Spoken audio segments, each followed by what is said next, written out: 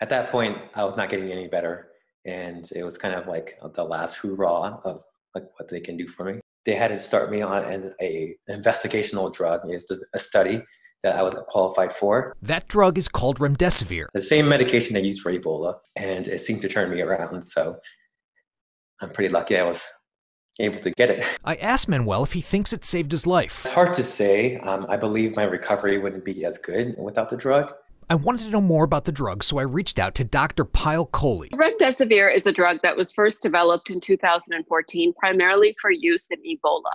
And what we found out at that time was that it's relatively safe and relatively well tolerated.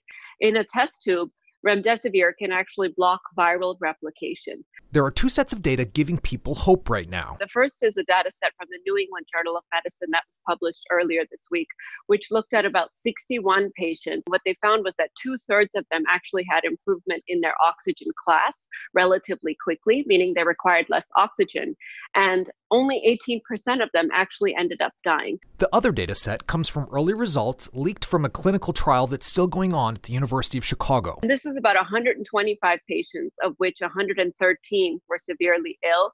And what they found is that giving people remdesivir resulted in faster recovery, temperature curve coming down, respiratory status getting better. And most people actually went home in under a week after receiving the medication. So again, take it with a little grain of salt because the study hasn't been completed yet and this data was leaked out inadvertently. But both of these findings together do give us a little bit of promise that this drug may have some clinical efficacy.